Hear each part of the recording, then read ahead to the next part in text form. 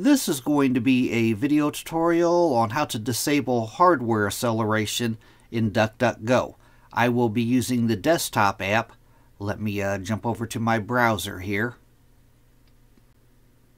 I have the DuckDuckGo browser opened up on my PC now. To disable hardware acceleration, it's very easy to do. First thing you want to do is go off to the upper right hand corner, up to where you see the 3-dot hamburger menu.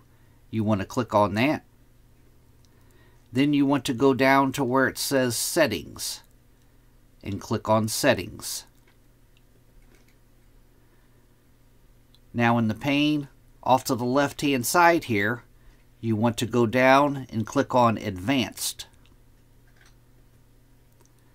And then right up here, use hardware acceleration when available. By default, this should be checked, but to disable it, you just uncheck that box. Then you would have to go off to the right here and click on Relaunch, and it would close your browser and relaunch your browser. But that is how to disable hardware acceleration in DuckDuckGo. Thanks for watching.